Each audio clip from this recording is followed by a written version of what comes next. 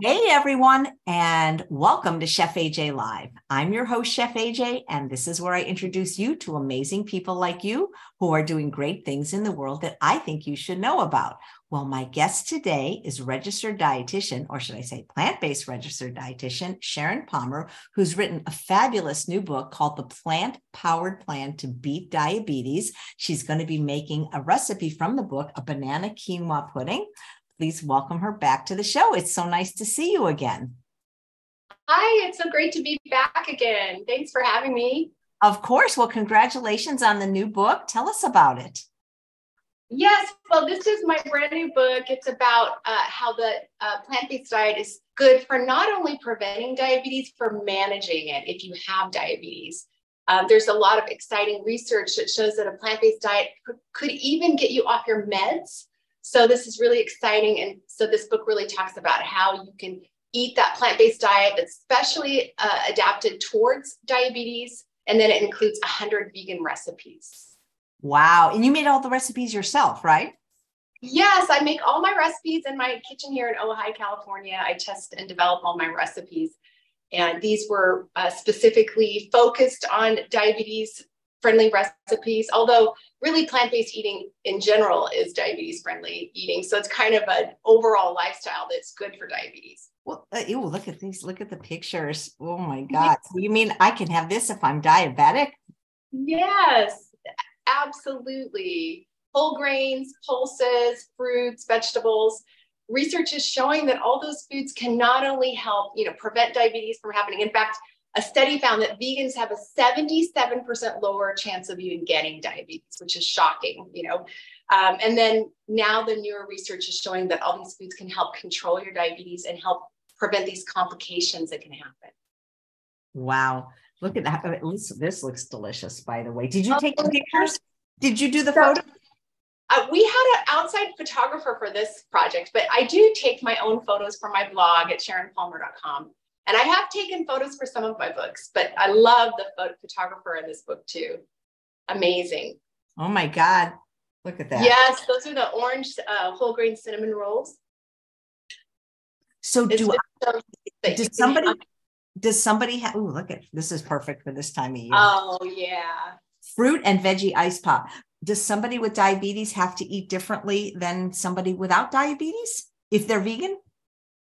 Well, the thing that I like to focus on is a little more balance. So a plant-based diet is really good for managing diabetes if you have it, but you also want to make sure your meals are really balanced, that you're planning your plate where you're getting, a fourth of your plate with whole grains, a half of your plate with vegetables, and a fourth of your plate with a plant protein. And a lot of times we're eating that way, but it's just a little bit more focused on that portion control managing, especially if you're on insulin.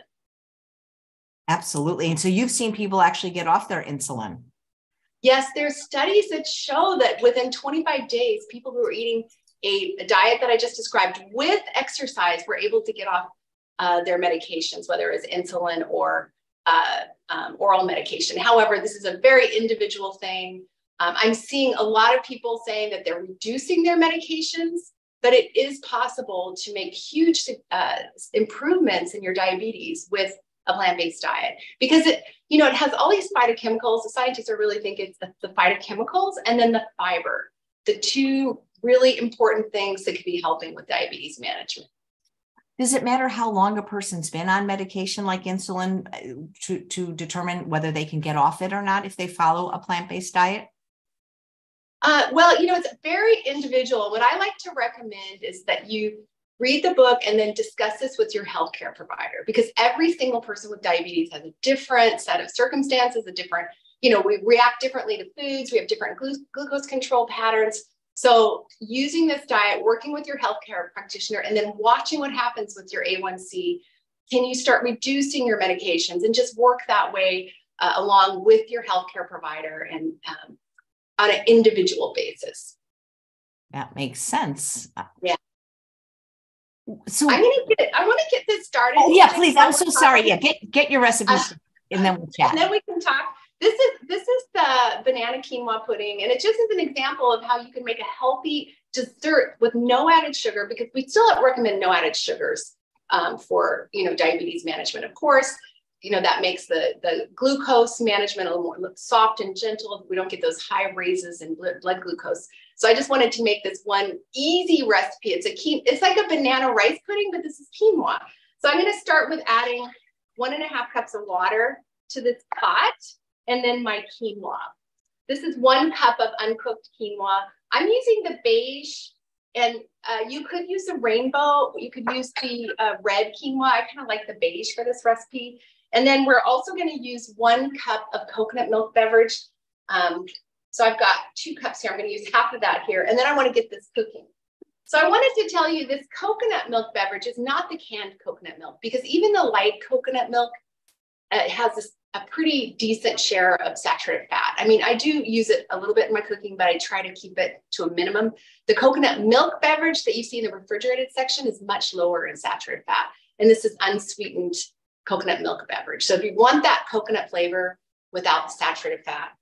So I'm going to let this cook a little bit. And if you want to talk more, AJ, about the book, we can while this is cooking a little bit. I would love to. So what does the research show now about diabetes? Like what has it changed over the years? Because this is something you learned in dietitian school, that you can actually reverse diabetes with a plant-based diet.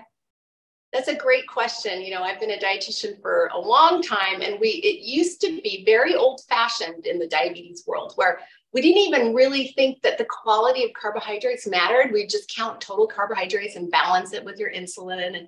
And there was not a focus on healthy eating, even though we knew that people who have diabetes have more risks of heart disease, eye disease, kidney disease, Alzheimer's, cancer, all of these things. When your glucose is starting to get high, you are at risk for all of that. So the research, I would say in the last 10 years, started really showing that it's the quality of your diet. It's not just total carbohydrates. And then these studies started coming through showing that if you ate a vegan diet, if you have diabetes, you could have significant improvements. So the interesting thing is that I was asked by the American Diabetes Association to write this book right before COVID, because American Diabetes Association recognized that plant-based diets were good for diabetes. However, during COVID, their publishing arm kind of dissolved a little bit. So that book contract came back to me. And so I used a different publisher, but just to illustrate how an American Diabetes Association is interested in this. And now they have officially come out with a statement that plant-based diets are good for diabetes management. All of the major organizations are saying this. So this is not just a little, idea out there. This is becoming a mainstream recognized idea that eating a plant-based diet could be an option for people who want to manage their diabetes. It could help them reduce their medications, number 1, keep their glucose under control, number 2, and reduce all those complications, because people with diabetes have a much higher risk of things like heart disease, hypertension, and all those things. That's really cool. How did the ADA know to contact you?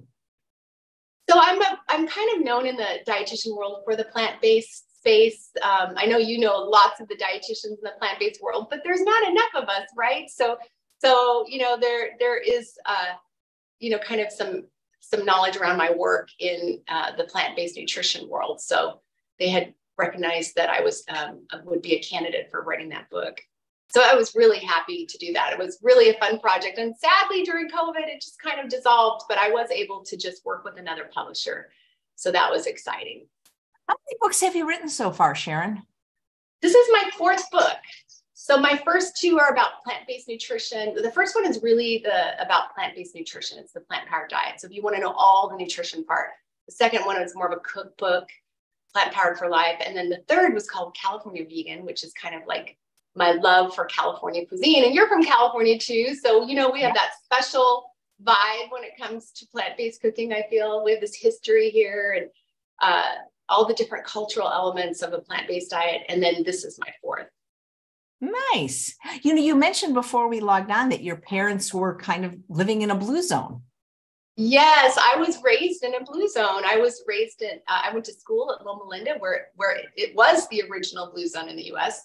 And I was raised in a Seventh-day Adventist family, and they are really the blue zone culture where it's not only the plant-based diet. We were raised eating a plant-based diet and very healthy. We grew our own food, and my mom canned, and we made our own bread, and we ate some of the first plant-based foods that were available in the US. And it was just a part of our life. And then also the other part of the blue zone, the physical activity, not going to the gym, but like gardening, hiking, walking, the spiritual connections, the social community. My parents had all of that, and they lived very long, healthy lives. Did you know any of the other prominent vegans or plant-based blue zone people like Dr. Hans Deal, who lives in Loma Linda? I knew Dr. Wareham, Ellsworth Wareham. I don't know. You knew him? Oh my God. I didn't have my YouTube show, but when I had an actual TV show, he's amazing. You knew, wow, that's fantastic. Yeah. I was friends with their family for years, and I think he lived 104, if I'm not mistaken. I think it was more like 105 and 106. He was, and I think he was doing heart surgery till he was like 97 when his wife said, "Hey, spend some time with us already." I know, he was amazing. He had such a healthy lifestyle, and he really lived that for his whole life. So it's that. It's that years and years of living that lifestyle that can make such a big impact. Like my parents, they were completely independent until their late 80s. They lived that high quality. It's not just how long you live, it's the quality of your life, right? And to have, to be sharp and to be doing what you want, gardening and, traveling. I mean, that's a huge thing that we all want to strive for. Absolutely. Do you know Dr. John Scharfenberg, who's been on my show? He's almost 100, Seventh-day Adventist, raised vegetarian, now vegan. And I don't know him. Oh, you got to meet him. We're actually friends now because he lives near me and we hang out. And he's just one of the most inspiring people, and basically speaking the same language. So I notice you use quinoa in this recipe. Is quinoa better for diabetics than rice, for example? Well, I still recommend brown rice, or it would be a good whole grain. I do recommend only whole grains in my book and in general. And then as possible, if you have them in their intact form. I'm just kind of checking on my quinoa and stirring it here. So if you have, if you want to have your whole grains as much as possible in their intact form, like that quinoa, you could see the kernels. It wasn't ground. You're going to get a much lower glycemic response when you eat that in the intact form. You could use brown rice here. Quinoa is a little bit better. It has it has more fiber, more protein. So I do like to use quinoa, but you can have brown rice, you can have sorghum, you can have oats, amaranth, millet, all those beautiful whole grains can fit into your vegan, diabetes-friendly diet. Absolutely. So you were basically raised vegan, or at least I'm guessing vegetarian, right? I was raised semi-vegetarian because in the Seventh-day Adventist community, the whole goal is to be vegetarian. And if you were really good, you would be vegan. And my parents were always aiming for that. But it was not 100%. But then I went to school at Loma Linda, which is 100% plant-based, as you know. And that was my whole nutrition education was focused on plant-based. And then within my own practice, I started doing vegan exclusively, I would say like 13 years ago, perhaps. But I do write a lot about plant-based nutrition, and I've written about vegetarian diets. I've written about other types of plant-based diets to help people along their journey. But in my own personal lifestyle, I eat a vegan diet. All my recipes are 100% plant-based. Nice. That's fantastic. Hey, there's different types of diabetes. I've heard of type 1, type 2, even type 1.5, and some people even call Alzheimer's type 3. So do you recommend different strategies or different versions of a plant-based or vegan diet, depending on what type of diabetes a person has, or maybe even pre-diabetes? Great question. So really this kind of lifestyle of eating a plant-based diet is good for everything, all of those kinds of diabetes. In fact, that's why I say this book isn't just for people with diabetes or who have pre-diabetes. It's really for all of us, because so many of us are at risk for type 2 diabetes rather. There are so many risk factors. Even being over the age of 40 is a risk factor of type 2 diabetes. So most of us, really, like all of us, should be eating this way. However, if you are on insulin, then it's the same diet, but you just want to manage it a little bit more closely, because you really need to manage that insulin versus your diet. And that's where I talk about working with your diabetes educator, your dietitian, to set up a meal plan that's exactly balanced for your medication management plan. But it's the same foods. It's the same foods. It's the same way of eating. It's just, if you're on insulin, you might want to manage that a little more tightly. You know, I see so many people in the plant-based space that aren't diabetes. It's like it's become a thing, like an Apple Watch, where they're wearing these continuous glucose monitors. Do you think that's something that we all should do? Because to me, it sounds almost obsessive, like people that weigh themselves every day. I agree with you. I mean, we're talking about people that don't have diabetes, right? Is that right? Yeah, no, they do it because it's like cool and it's a thing. And it's like, really? Yeah. Like, because for people, isn't the point of eating, your blood sugar is supposed to go up when you eat it. It would be abnormal if it didn't. So I don't understand how that's giving anybody that is not diabetic useful information. I agree 100%. And that is a fad. I see it on Instagram, and I just want to like call them out, because that's a complete fad. It makes everybody too anxious. There's too much stress about our eating. And even when we're eating a plant-based diet, these foods are beautiful and delicious, and we don't have to worry and micromanage, and then food doesn't even become a pleasure, so there is no benefit. And you're absolutely right. That's a normal body response. When you eat, your blood glucose rises. Now, when you're eating a more whole plant-based diet, it's not going to rise so dramatically, but that's the normal reaction. As your blood glucose rises, your insulin ushers that glucose into your cells for energy. And that's normal management. I'm going to start working on this next step while we, just a second. Now, the quinoa's been cooking, and I'm going to actually add kind of a little sauce. It's going to thicken this up a little. I'm going to add the rest of that coconut milk beverage. Again, that's not the canned coconut. It's just the coconut milk beverage. Some cornstarch, a tablespoon of cornstarch. And then I've got a teaspoon of cinnamon and half a teaspoon of cardamom, just for a little bit of cinnamon, sweet spice taste. And by the way, cinnamon is good for eating for diabetes. It can help manage your glucose a little better. I'm going to save the coconut for the end, and then I've got a little vanilla. So I'm just going to kind of whip this up and add this to the coconut, to the quinoa banana pudding. So that's going to thicken it up while it's cooking. We're going to add this here, and it's starting to get nice and bubbly here. I mean, you just want to cook it about 15 minutes. I'm going to take the lid off to let it kind of reduce. And then I'm going to mash some bananas here. Oops.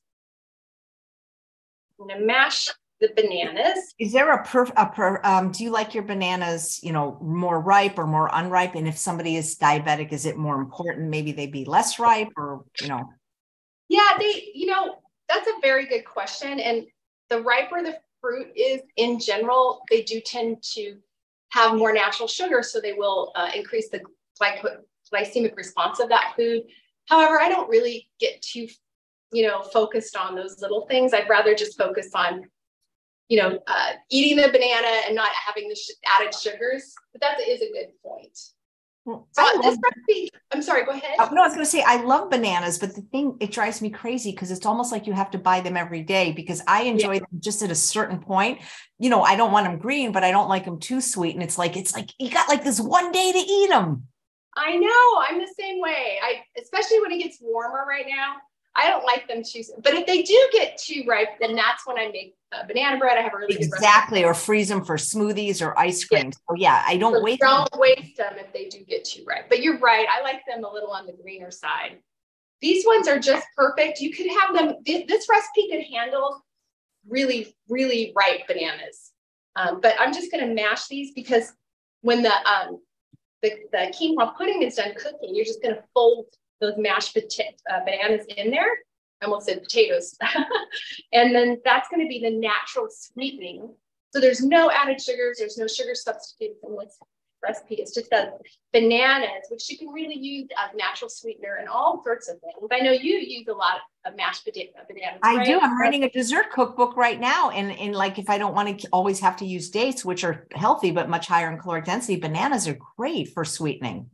Yeah. And they have that nice creaminess. They can also kind of add the fat replacement too, right? Yeah, moisture too. There you can, Yeah. for oil-free. Speaking of which, there is a question in the chat from a live viewer who has your book. Her name is Linda. And where did that go? Oh, yeah. I have Sharon's book, and some of her recipes include oil. Does she think that whole food plant-based diets with oil are desirable for diabetics? So my philosophy on oil is that usually I let that be more of an optional item. I use a very small amount in some of my recipes, but I always let people know that you can omit it. You don't have to use it. I think that you can have a small amount. Of course, the whole plant fats are a really good alternative.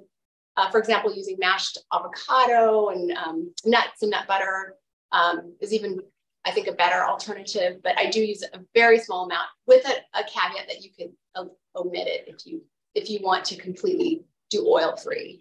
Nice. This recipe is oil-free. So I'm going to let this cook just a little bit longer before I add the mashed bananas.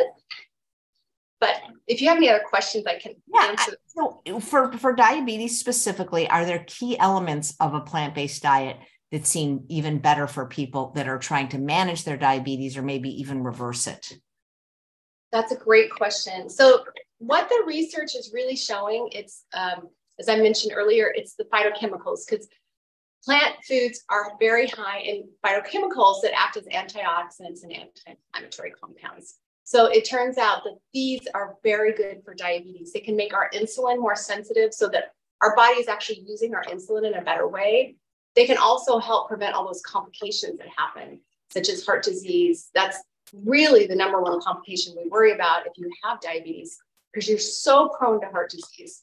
So that's one huge part of the puzzle, why plant-based diets are so good, because we're eating all these whole grains, fruits, vegetables, nuts, seeds, plant proteins like pulses. So these are rich in antioxidant compounds. In fact, plant foods are the only place you can find phytochemicals. So if you're eating 100% plant-based diet that's very much based on whole foods, your body is bathed in these phytochemicals. The other aspect is fiber. We really need to have that fiber. In fact, some work on this diabetes management found that 40 grams of fiber per day is what we need to be aiming for diabetes. And I will just tell you that I've done my fiber analysis, and sometimes I'm getting 70 grams a day. So 40 grams is nothing if you're eating a whole foods plant-based diet. The average American is only eating 15 grams of fiber. So this is more than double. So fiber really slows down the digestion of those, the absorption and digestion of those carbohydrates. So it really slows down that glucose response to your food that you're eating. So having that high fiber diet, lots of pulses. Pulses are the fiber kings, things like beans and lentils, whole grains, all of those are really important. And then, fruits and vegetables also have fiber. It's the different types of fiber we want to try to get in our diets too. So that is really important. Another thing that we're finding is the gut microbiome has an impact on diabetes. So research is showing that if you have a very healthful gut microbiome profile, it can help reduce your risks of obesity and diabetes. So it seems like the gut may have a big area too. And research is showing that a vegan diet, people who vegans have very positive gut microbiome profiles. In fact, they're doing fecal transplants with vegans because they have such a beautiful gut microbiome. So there's all these elements that are underneath that diet that seems to be really where those benefits are coming from. And then the one other thing is obesity. Plant-based diets are linked with lower body weight, no counting calories or anything, which is just people weigh less, sometimes up to one entire BMI category. So just eating that plant-based diet can help with weight, which is another way, just weight alone can reduce your risk of diabetes and help you manage it. So it's all of those things. Yeah. Yep, that's true. It goes. One of the live viewers named, and there's no name, but asks, I have a granddaughter who is an adult with diabetes. She feels she can eat what she wants, even if it's harmful to her. She believes when she does this, she can just take more insulin. Any suggestion on what I could say to her that may help her make better choices? She's already had a toe amputated. Wow. That's something, it's not just with, I don't see this just with people that are diabetic, but like ever since, Dr. Furman has said, like, if we hadn't invented these medications like statins and stuff, people then would have to take responsibility for their health and make changes. But I see people, even with GERD, it's like because they can take something, they'll just eat what they want and take more medicine. I see that too. It's such a great comment. And I see that all the time. When I was working with patients years ago in the hospital with diabetes, there was really this idea like, that was before we had so much automation and insulin delivery. There was really like very focused on, we got to keep that insulin, like we don't want the insulin to keep going up, like let's manage it. But now with the insulin delivery systems, there's like this kind of concept, well, I can just eat whatever I want. I just get more insulin, But that is never good because your body's not utilizing that insulin as well as it could be. And the huge aspect is complications.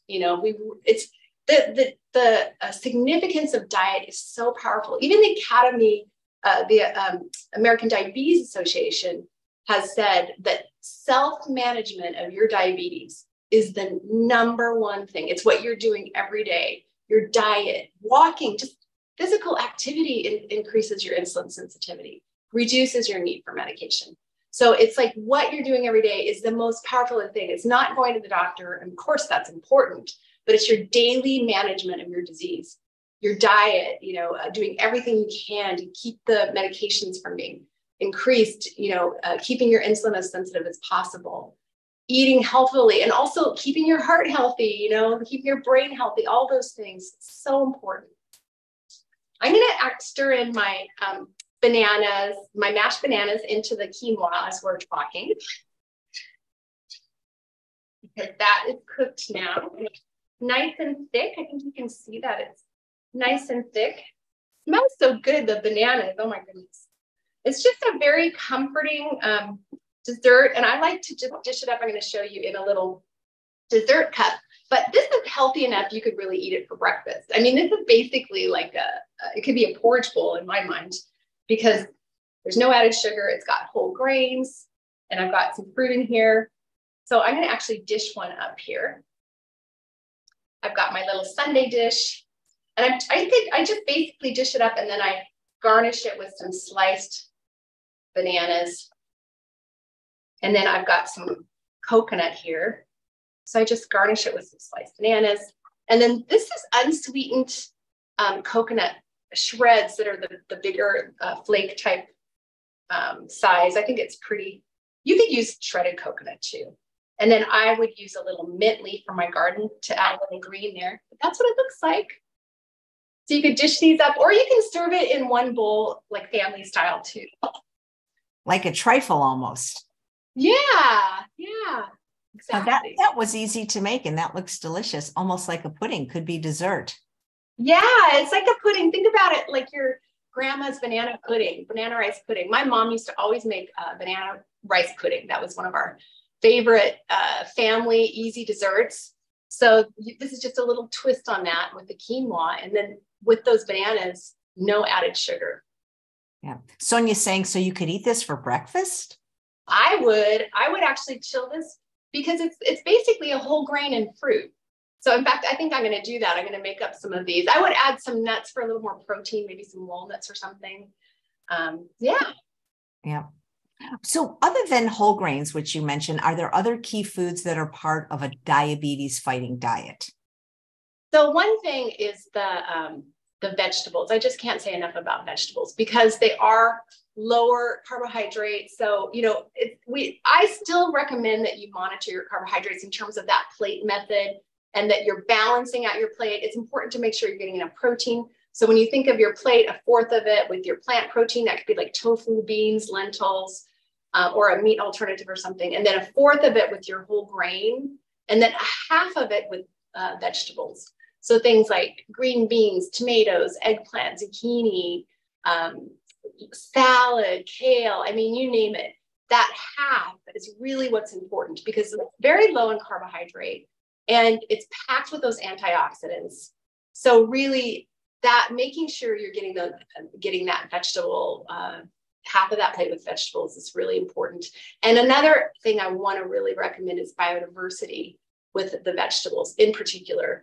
So when we think about not just having the same vegetables every day, not just the carrots and the green beans, but try some different types of vegetables. Go to the farmer's market. Like, have you ever tried rutabaga or kohlrabi or purple Brussels sprouts or just all the different colors, varieties, types of vegetables? Try to increase the diversity of your vegetables because they're going to get different phytochemicals, more phytochemicals. I do recommend a green leafy vegetable every day, especially if you can do a cruciferous, because then that's going to have those compounds in the cruciferous vegetables that are very protective.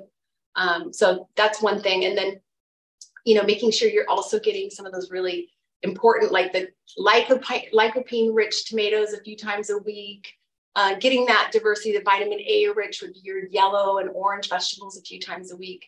So really trying to focus on that variety. That's great. Guys, if you have questions, please type them in the chat with 4 question marks first. So here's one from Jennifer. Is it true that true cinnamon is good for balancing blood sugar? What's true cinnamon? TRUE cinnamon? Yeah, there's actually some research that shows that cinnamon has helped keep your blood glucose levels a little bit lower. So it's not a magic cure. I mean, but there have been some studies about cinnamon and blood glucose. So again, I just say, put it in your diet, use it more often, sprinkle it in your coffee. If you drink coffee, sprinkle it over your oatmeal in the morning and see if it helps you, see if you see an improvement. What I really love to encourage is if you are dealing with diabetes, whether it's type 1, type 2, prediabetes, gestational, try your whole foods plant-based diet, try that plate that I was describing, and see what happens to your A1C numbers. See what happens to your blood pressure, your cholesterol, all of those things, and monitor it and see if some of these things work for you, because we're all very individual. Great. Thank you. Do you have any opinion on the different types of cinnamon? I know Dr. Greger has talked about cassia versus, I don't know the other brands. I just go by the one that tastes better to me, which is the cassia, because it's very sweet.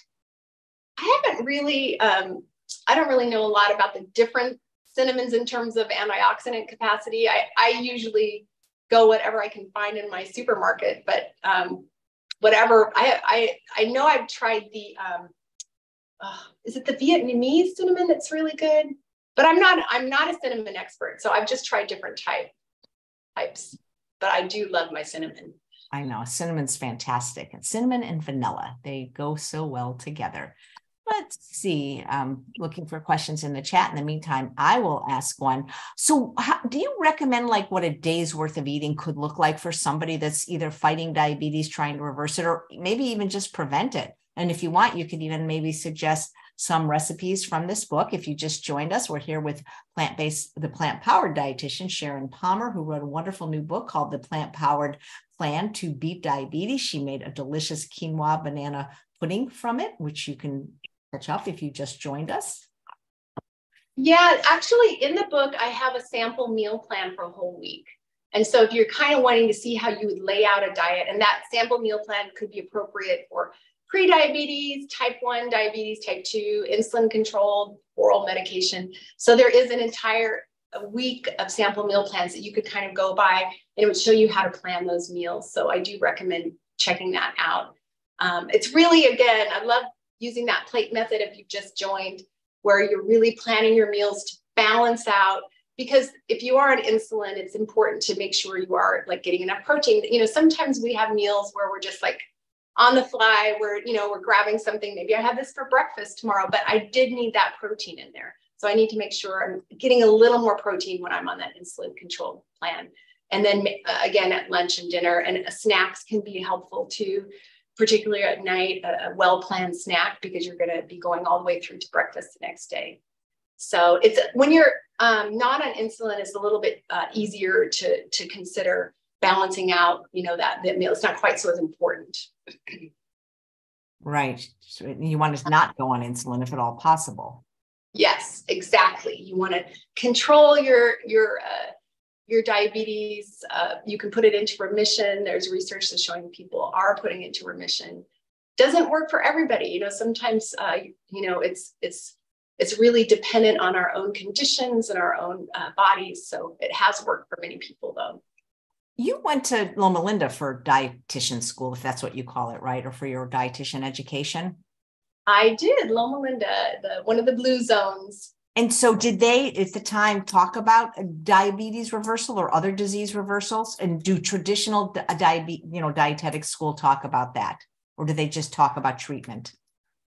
Well, I went to school way, way back, and the whole focus, sadly, in the nutrition world was disease management. There was very little about prevention. I mean, it was just starting to come out, but the Blue Zone's philosophy was the philosophy that I was raised with, was that your body is a temple. You take care of your temple, and diet was a huge part of taking care of your body.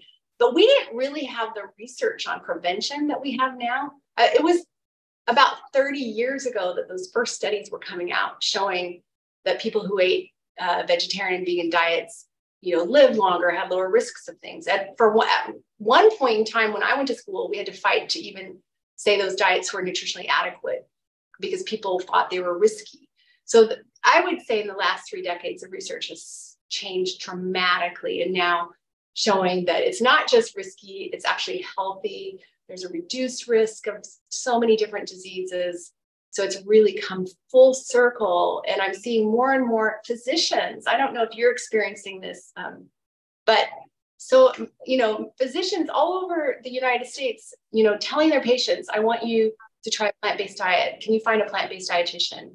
And, it's just so encouraging that physicians are learning more about this, that dietitians are more versed. Although I do recommend, if you are going to see a dietitian, about your diabetes plan, to make sure you're seeing a dietitian who is knowledgeable about plant-based nutrition, because it is kind of a subspecialty.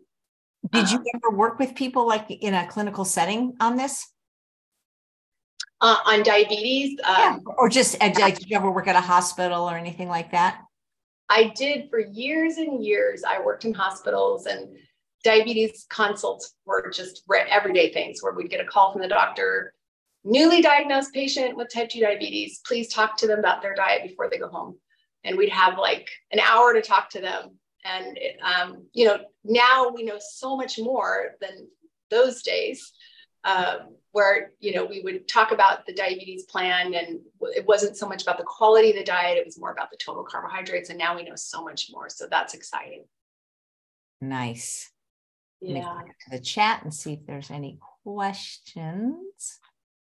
Yeah. Do you think they're teaching it differently at Loma Linda now? Because I think they even have like some kind of program, like a master's degree or something I saw in plant-based nutrition there.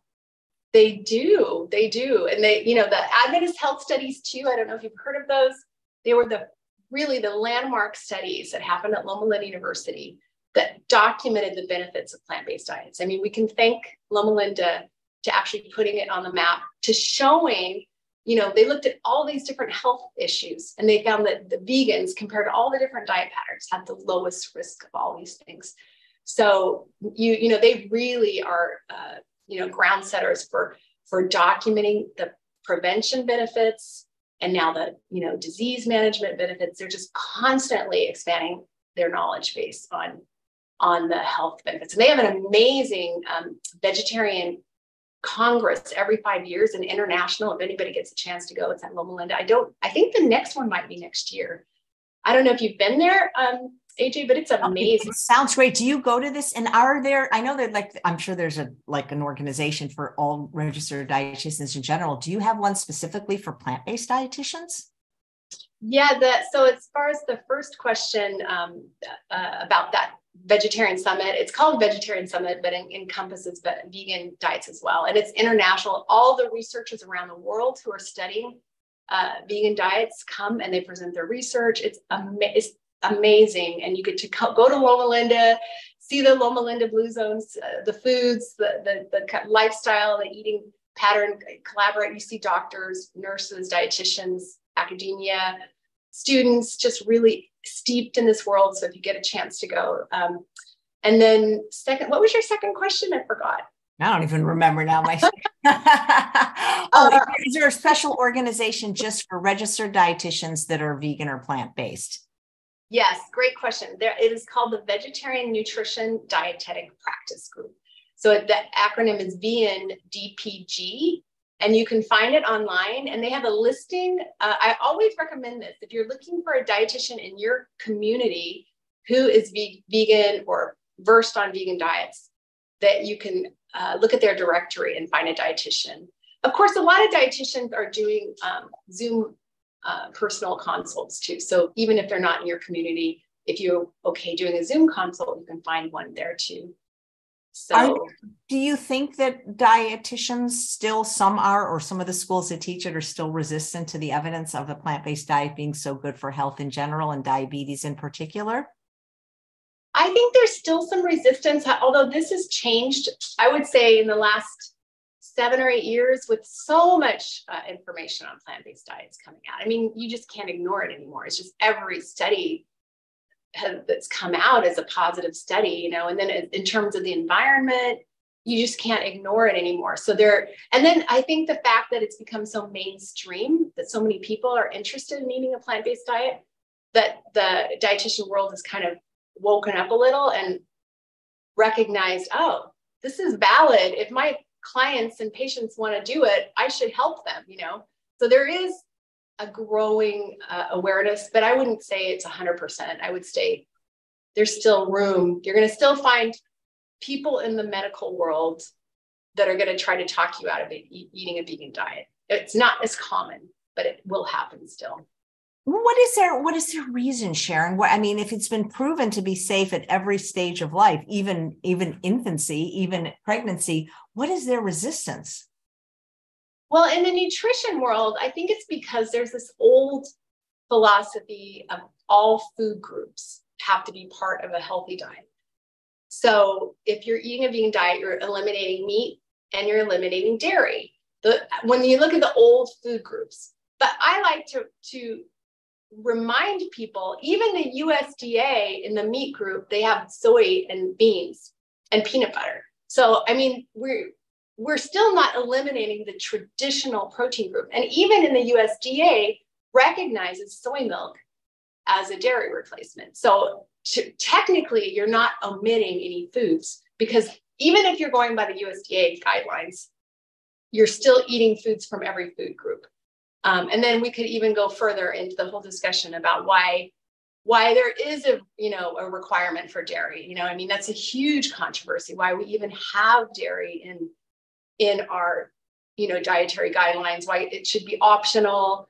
There are a lot of people in the health organizations that are saying at least it should be optional, because over half of the population in the planet can't even tolerate dairy.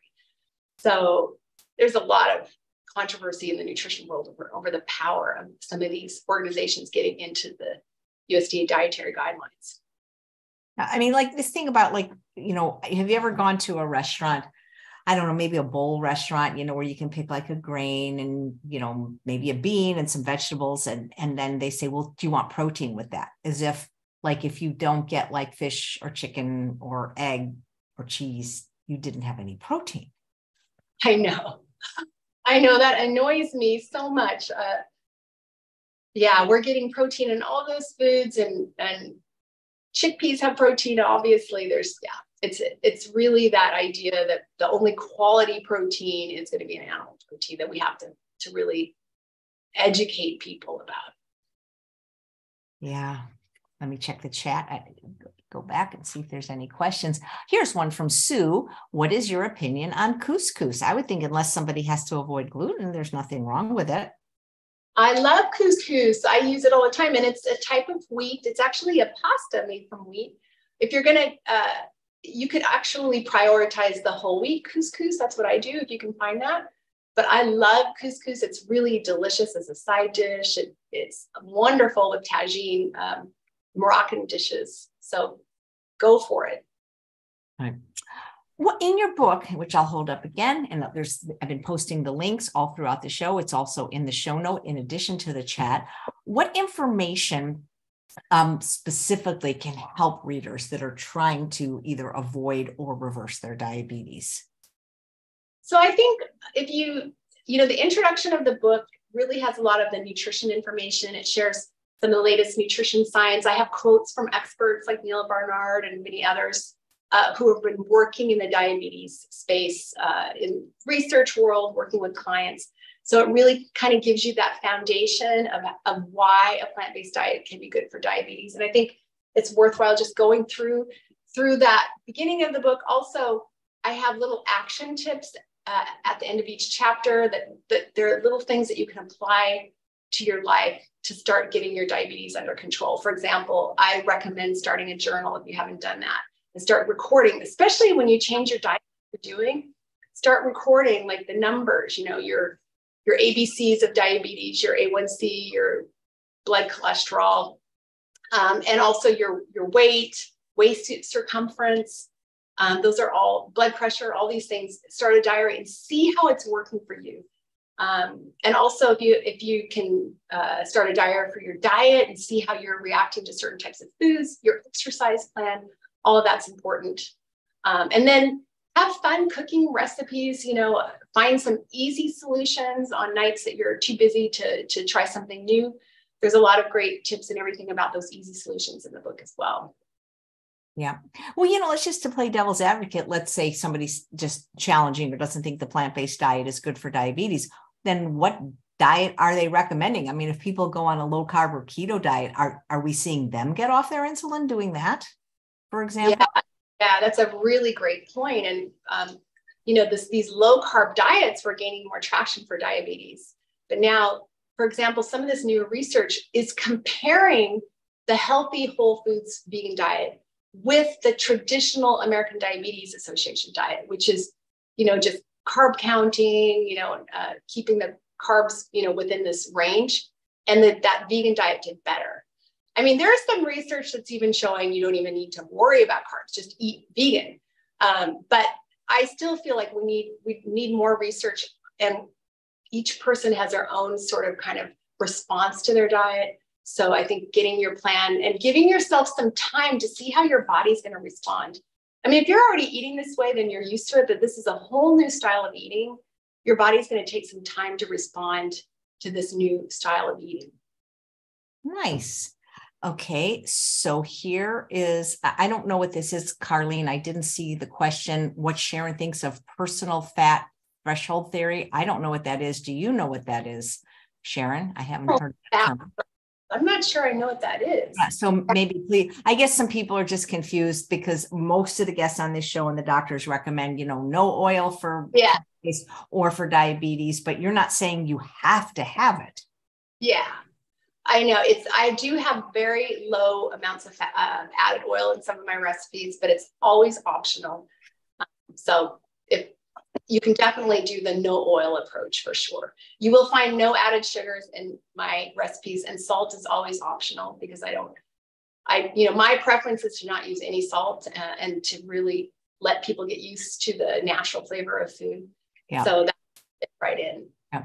Oh, here's a question from Kay. She did join a little late, and she wanted to know, is it for diabetics? Is it better to avoid all rice and pasta?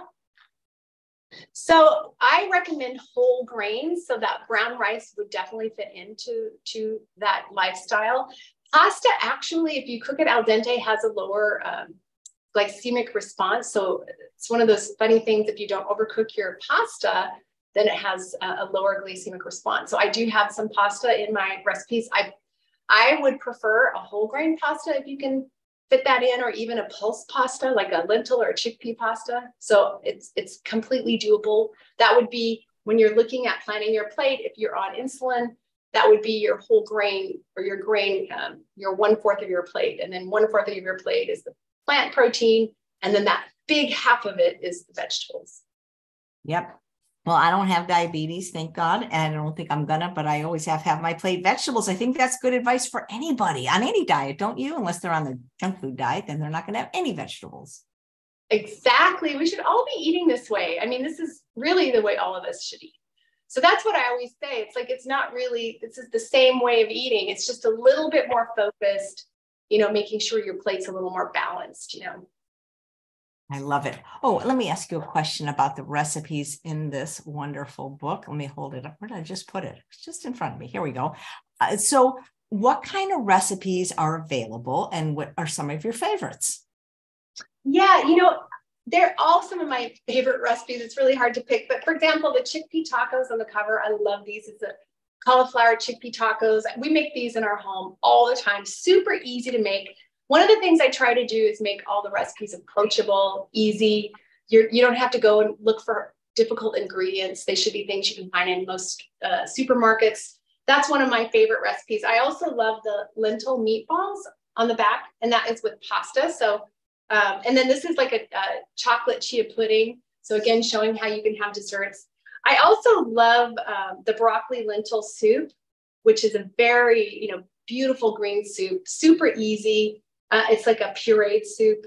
And then I have this poke watermelon bowl, which is fun. It's using that. I don't know if you've tried to make a poke with watermelon, but watermelon, you can marinate it in like a ginger lime sauce, and it kind of has that look of poke. And then I've got my tofu that's also marinated. So I'm getting that protein. And then it's on a bowl with greens and grains. So I do have a lot of bowl ideas. And I do really love bowls because here's another of the shawarma cauliflower bowl. Because with the bowls, you can really plan, as I was saying, that fourth plate thing. If you think of your bowl, you can have a fourth of it with the whole grain, a fourth of it with your protein, and then the rest, all those beautiful vegetables. So those are some ways you can really kind of help with your meal planning.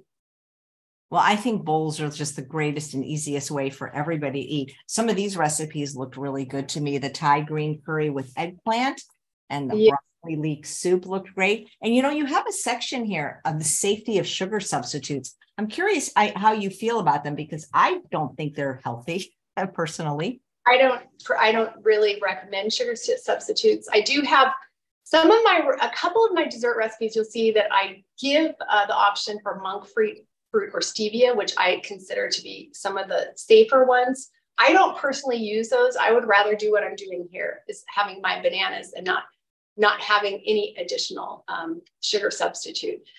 And research has shown that you can get used to the natural sweetness of foods. For example, you can get used to foods without all that sugar. And it's a gradual approach. So if something kind of tastes a little bit bland, you will get more and more used to not adding that extra sugar. So I do not recommend a lot of the artificial sweeteners, which is why I have that chart in the book to kind of give you some of the background on safety of those. All right. Thank you. I just realized it's Father's Day, and I forgot to wish, if there's any viewers that are fathers, happy Father's Day. That's why the earlier show was with Dr. Columbus Batiste. If you didn't catch it, there's a replay. It's about erections, your heart, and how it affects that. So thank you. And there is clarification for that question about the personal fat threshold theory, meaning that each person has a unique amount of body fat that can carry, but that once that is exceeded, insulin resistance can set in. Yeah, I've not heard of it, titled that, but there is definitely work that shows that when we have excess body fat, and we do have very specific genetic profiles and individual body types, we know that for sure. So we know that, in fact, certain groups, like cultural groups, they have different parameters of body fat. Like, for example, we're learning more and more about certain populations that when their body fat goes just a little bit higher, they can get type 2 diabetes so much more quickly than other genetic profile groups. So we all have this unique amount of body fat that we can have within our bodies before we start having health issues, as you say, less responsiveness to insulin. So that is very unique. And I think we're going to see more and more work going into those individual genetic preferences, styles, body types. Great. Do you work with people at all, or individually anymore? Or I I have a colleague, another vegan dietitian colleague, and we do offer personal consultation. I have it on my page on my website. You can sign up on my shop page. You can sign up for a personal consultation with our team if you're ever interested. And she's Allison Jordan is my colleague. She's a registered dietitian who's also a vegan dietitian. She's really good at diabetes as well. So yeah, maybe we should have her on the show sometime. I wasn't aware of that, but I did put your website in the show notes. Okay, yeah, and you can sign up for my free newsletter and reach out to me if you have any questions on anything. That's great. Actually, you remind me. Okay, guys, we always play this game on the show. What actress or celebrity do you look like? And I don't know who it is, but guys, help me out. It's somebody. Who do people tell you? I've had Jessica Lange when she was younger. I don't know. That's the one. That's what I've heard.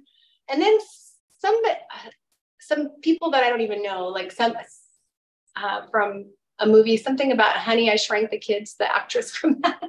Some obscure connections. I can see Jessica Lange a little bit. Guys, if you have a better suggestion, put it in the show notes. Do you like people to follow you on Instagram or any other social media links that I can give them? Yes. Instagram, I'm really active on at Sharon Palmer RD, and also Facebook, Sharon Palmer, the Plant-Powered Dietitian. I also am on Pinterest and Twitter at Sharon Palmer RD. Okay, if you want to give me those links, I did put Instagram in, but I'll go look for the Facebook link and find it. Well, anyway, congratulations on the book. That's so cool that they told you to write the book, the American Dietetic Association or Diabetes Association. Cool. Pretty cool. Thank you so much. It's been great, and happy Father's Day to everybody out there. That's great. Thank you, Sharon. Pretty soon. Yeah. And thanks all of you for watching another episode of Chef AJ Live. Please come back tomorrow. We have 3 shows at 11 a.m. Dr. Sunil Pai, Healing Spices. At 2 p.m., we have somebody awesome, Kathy Carmichael, making my very best potato salad. I wanted her to come on earlier so we could have made that for Father's Day. And at 5 p.m., my stand-up comedy show. The only way you get the link is if you're on my mailing list or write help@chefaj.com, because Zoom does not allow us to post links on Facebook or Instagram or YouTube because we got in trouble for that last time. Take